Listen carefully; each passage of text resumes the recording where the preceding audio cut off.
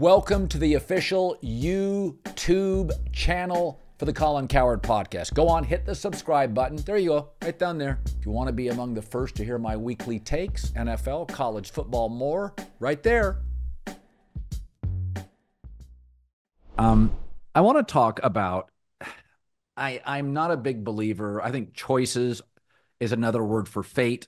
I'm pretty agnostic, though most of my friends are very religious. I veer more toward the spirituality, I think. I don't believe in too many coincidences. Right now, New York, as the Yankees sort of spiral, New York has had a bad, mostly decade in sports. And I was thinking about this the other day. I thought Jalen Brunson taking less, $115 million less for the Knicks, was one of the savviest moves. And I know he'll get pushback because the term "get the bag" now is just synonymous with like NBA stars. Is Brunson the most loved athlete in the last 15 years in New York since Ewing or since Jeter? I think Eli's in there. I think Eli winning the 2 Super Bowls, but he's close. I mean, and Brunson, if he just gets one, it's going to explode. But what's amazing is, and he'll make up that money maybe in the next contract, and I think he's eligible in 2028 when he can get over 300 million. And so, Yes. but he's smart. Look how Yes. smart this guy is. He looks around and says, "Well, nobody in New York's won a championship in forever, and the Knicks haven't won since 1973. So somebody's going to be the guy who does it." And the guy who does it, if it's me, that's going to be worth a lot more than $113 million in my lifetime. He's going to be lionized forever. And he was smart enough to figure it out. And so if you look at New York sports right now, and we've talked about this, I think, on other shows, where New York sort of lost its advantage over other markets because you can be a global Yes. superstar in Oklahoma City, wherever. The world is so small now. So New York's lost that edge. But the one edge New York has is, if you look at, the Mets haven't won since 86. The Jets haven't won since January 69. The Knicks haven't won since 1973. The Mets haven't won since 86. The Yankees, to them, since 2009, that's a drought. So if you come to New York and end the drought, you are lionized forever. And it's the payoff there is worth far more than $113 million, particularly when Brunson will get that back in the next contract. He was smart enough to figure out, now's the time I have to help the Knicks form a championship Yes. roster because I'm going to lead that roster. And if we win it all, that is going to be something that you can't buy. And doing that in New York after more than 50 years for the Knicks, what is that going to mean to him? Mark Messier won 5 cups in Edmonton. He ended a 54-year drought in New York, and that's the only cup anyone ever talks about, is him winning number 6 is the one he won and the drought for the Rangers. And he'll tell you that they talk more about that than the other 5 combined. And he can't buy a meal in New York, of course, for the rest of his life. So, yeah, Brunson is smart enough. He's figured it out. I'm making killer money, multi-generational money anyway. So let me try to do what I can to be the guy who ends the drought. So then my legacy goes to a stratosphere I can't even imagine. So I think he's made the right play here.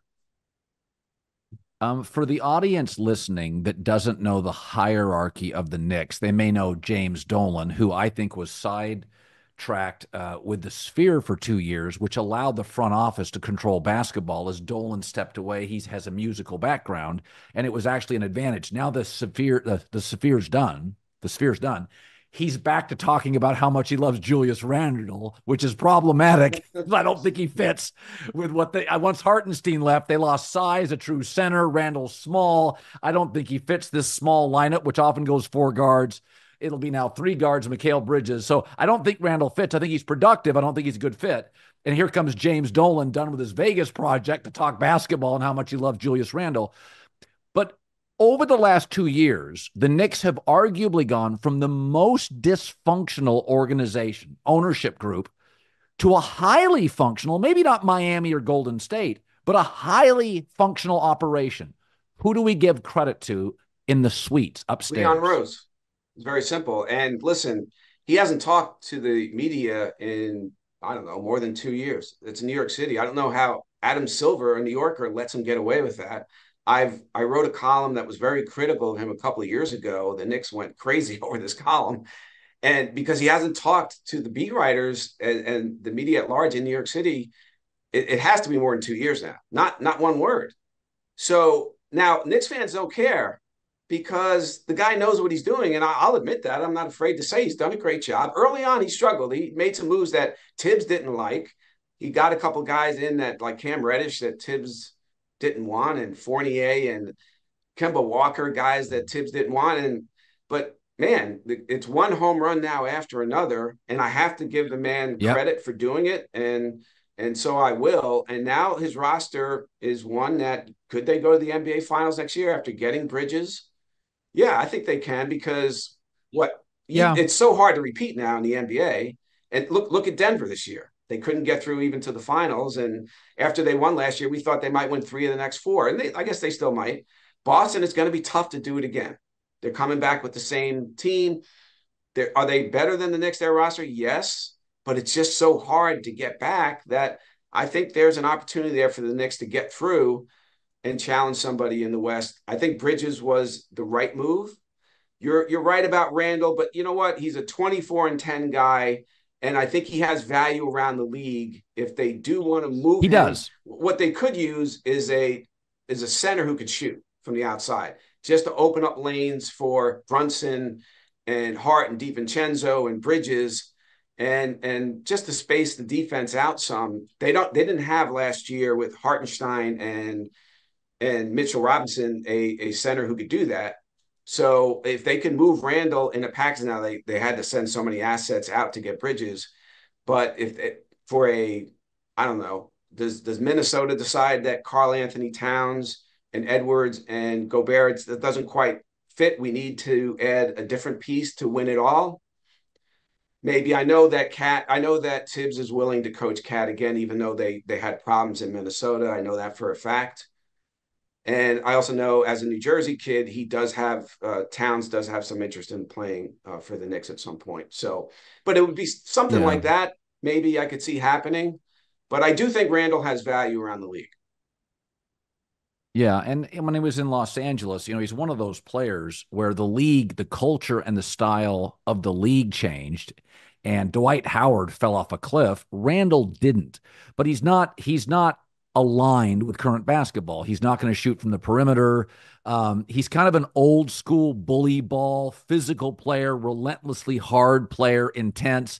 It's not aesthetically pretty. It's not the current game. But he's productive. And there is, sometimes he has struggled in the playoffs, but there is value in dropping 24 and 8 a night in the regular season, which is such a treadmill, it's a long hike and a dark, windy road. And I think he provides for a lot of teams stability and production. But I got to tell you, as somebody who started watching the NBA in the early 70s, I find the Knicks and this is hard for a big market team. I find them incredibly likable. The Villanova thing is, God, they're likable. I can't think of the last. I didn't necessarily love the Giants. The Yankees were fun, but again, outspending everybody. This Knicks team feels like one of the more huggable in New York No history. question, Colin. And you look at Brunson is the biggest reason why, because he's a guy again as when he arrived, I wasn't sure, and many people weren't sure if he was good enough to be the second best player on a championship team. I think he's proven he could be the best player on a championship team, Oh right, with yeah, the right yeah, pieces around him. But now taking less money, sort of a la Tom Brady, in trying to help the roster and trying to win the championship yeah, and just saying all the right things. I mean, he would fit in with the Red Holtzman Knicks in 1970 and 73, and he fits in today perfectly. And he was a coach's son, a point guard son, and you could just see he's got so much savvy on the floor. His footwork is unbelievable. I think he's got the best footwork for a guard I've ever seen, particularly in the paint. And he's not athletic. You look at his body; he doesn't look like an NBA player. He certainly doesn't look like an NBA superstar, and yet he is.